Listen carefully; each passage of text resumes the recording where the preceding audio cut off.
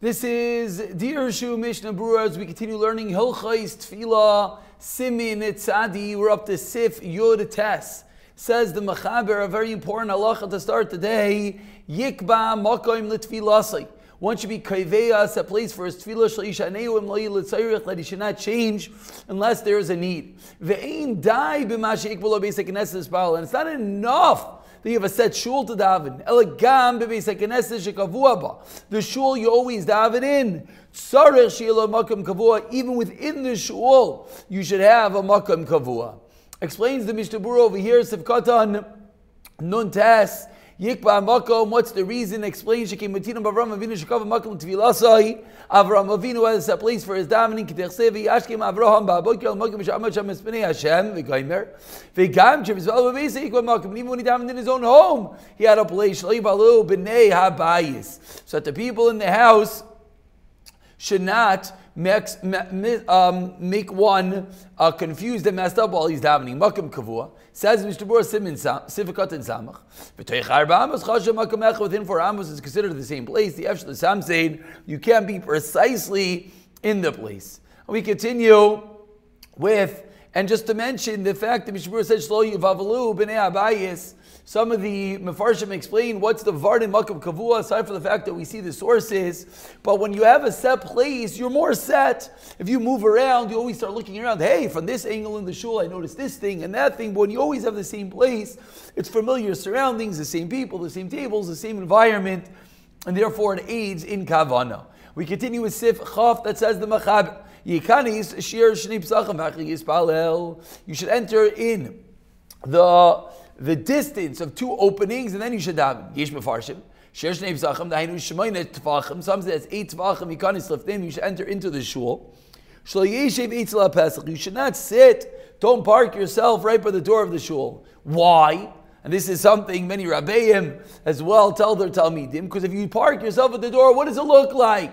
She'nireh kemasa yeshivas basic and it looks like it's a burden. Burden. It looks like you're just trying to run out. According to this,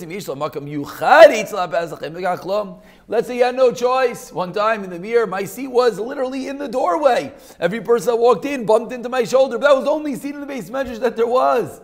So if that's your seat, then it is not a problem. Some explain you're always looking outward and you can't have kavanah. According to this, according to the second reason, if it's not open to the public, it's not open to Shazarabim, it's not something we have to worry about. You shouldn't daven the moment you walk in. You should wait the amount of time to walk Shnei Psachim. You should let your mind settle. Wait a few moments. And it is appropriate, says the Mishnah Berurah, to go with both explanations. So the Mechaber, explains the Mishnah Berurah over here, Sivkat and Samachal of Shir Shnei Psachim Ayin Bebach Shekasav Tisar Lasses Azar Lefnei Basic Knesses Dugma So Ulam Shayil Lefnei Ha'echel. You should have an antechamber before you enter into the shul, just like in the Beis HaMikdash. They had the Ulam before the Hechel. V'herech lavarish v'zeh maimer d'shir shnei psachim v'chein kasam magen Avram v'chein nagu kayem b'chol makav v'chein dev lahadir l'chatchila shlos b'al ba'azar kim b'yis haKnesses. And for this reason, you have the hallway when you walk into a shul. The hallway is not the place to daven. You make sure you walk into the shul and then you daven. And the second explanation, Sivkat and Samach Beis, explains the Mishnah Berurah, you should wait the amount of time to walk shnei psachim. Why? So that your das calms down, you daven with appropriate intent. Take up if you walk in and boom, you start davening, your mind is not set. You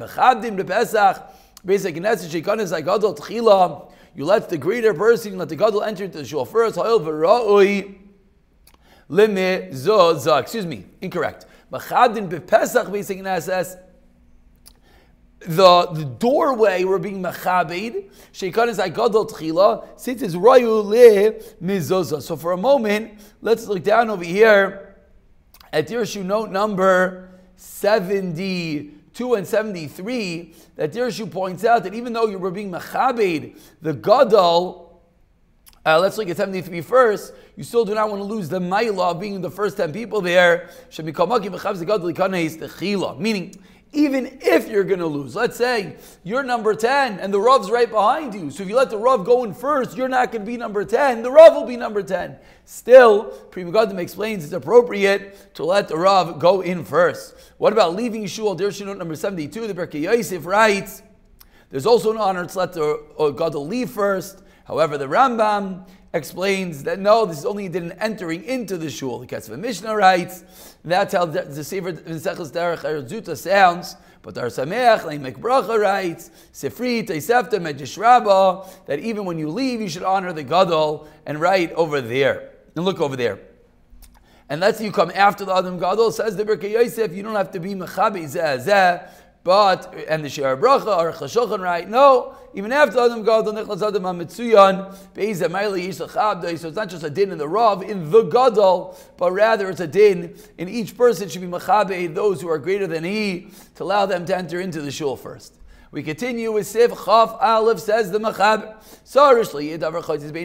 There should be nothing separating between you and the wall. But something that's kavua, kigoin, aroin, v'teiva, if you have a bookcase, if something that's always there, that's not called a chatzitz, that's not called a separation. Says the Ramav, lo chashem mechitza rak b'davar gadol shekava asar, only something that's 10 t'vachim tall, v'rach b'arba'um, 4 t'vachim wide. Aval davar katan, lo yichashev hefsek. Live animals are not a separation. Says Ramav, an animal is yes a problem to you between you and the wall, but not a person. And the Ramah seems to believe that there was a mistake, and that's what led the Mechaber to say that Balei Chayim are not a chatzitza. What else going to take Sif Chaf Beis together? Shouldn't have him behind anyone, but Toiv Lachash Litvarav, and you should be suspectful for his work, for this opinion. Says the Mishnah Berurah Sif Katan Samach Gimel Shli Davar Chaitzis. Why? Why can't you have a separation between you and the wall? Explains the Mishnah Berurah, Shenemar V'yativ Chizkiyahu Panav Alakir V'Yispal, that he turned to the wall and he davened. This is a Mailah. It's a beautiful thing. But let's be Yisura, and it's not an Isik Yishar, and there's a lot of people, so no area, and you have to daven in such a situation, it's not a problem. Okay? It's easy. You have 10 people in a room. Not every person can be by the wall without a separation. Don't not daven because there's Leila Cheder Achel. You don't have to go to another room. You should close your eyes. Or you swap into Chasidim, and not look elsewhere. So Siv Chav Aleph, even though it would seem that how in the world can we do this in our shuls that are so packed, but the Mishnah Berurah is explaining that the Yesod, the foundation of this idea to daven right by the wall, is so that there's nothing separating, there's nothing messing up your kavana. So even if someone can't daven directly in front of the wall, he could close his eyes and look into his siddur so that he doesn't mess up his kavana. You're far from the wall. So explains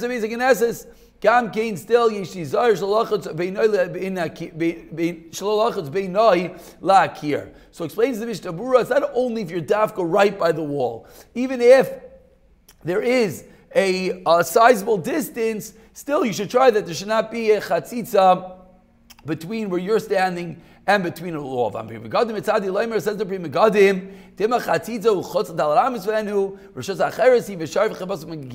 if there's a separation more than 4 amos, then it's not a problem. If it's a set item, and the beds that are meant to sit down, the benches, the chairs, this is more like an old school pew. If it's possible, again, the least separation between you and the wall, nothing blocking you, so you will not have any issues with kavana. If the item is in need for tefillah, in a chashav asik, you have a stander, you have a table. Someone's going to say, "Oy, we got to get rid of everything." No, that's eating in the tefillah. So that's not the have to. The 10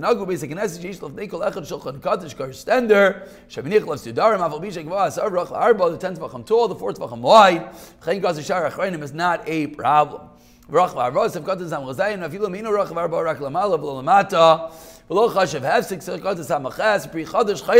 Mordechai Kasav Divrei Shuvas Rambam Shuv Beis Yisrael Mash Ba'achim Mikol Makom Misafslim Shuv Beis Knesses the benches Kuliyal Malach Hashem Havstik Tekavu Meim Ayin Sham Bepri Chader. So again, the point over here is to try our best not to have any separation between your davening and the wall, but items that are there for tefillah, items that are part of the furniture, we'll call them, are not a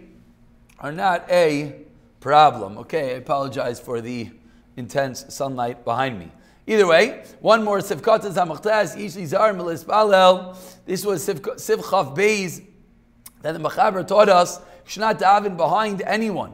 Says the Mishnah Berurah Kasav Sefer, Maimer Mordechai Lechayr Yish Ledaktik B'zeh. You should be precise. The actual Zar B'zeh is impossible. They have Shekol Ha'ama Im the Beis Knesset Neged HaKoyz B'Lav Seg Adam. It sounds like you have this massive wall. Everyone's by the wall and no one's behind each other. How's that possible? Lechei Nireh Da'af Liyish Ayman Lavi Hefsek Gomer She Asal Chol Adam. It's not a real Hefsek. It's a nice advantage, a nice scrupulous activity. It's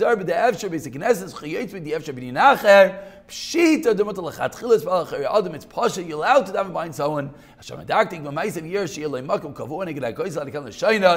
medaktikin, and perhaps this is one of the reasons where it comes from to sit on Mizrach, that you're sitting on the front, straight by the wall. We'll pick it up for Simchav Gimel in the next year.